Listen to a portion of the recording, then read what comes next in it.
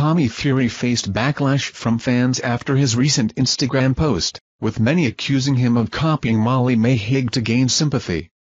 Earlier this month, Mae revealed that he and Molly-Mae had ended their 5-year relationship. He was accused of cheating, and after being confronted by Molly-Mae, he was kicked out of their home. In his Instagram post, Mae shared a photo of himself sitting on the gym floor, reflecting on the difficult time.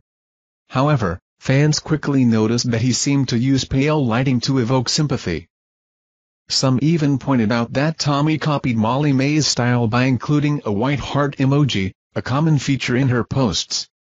Molly-Mae reportedly broke up with Mae after receiving a video of him kissing another woman during a trip to North Macedonia.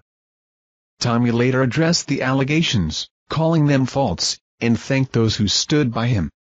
The couple stated that their priority now is their daughter, Bambi, as they navigate their separate lives.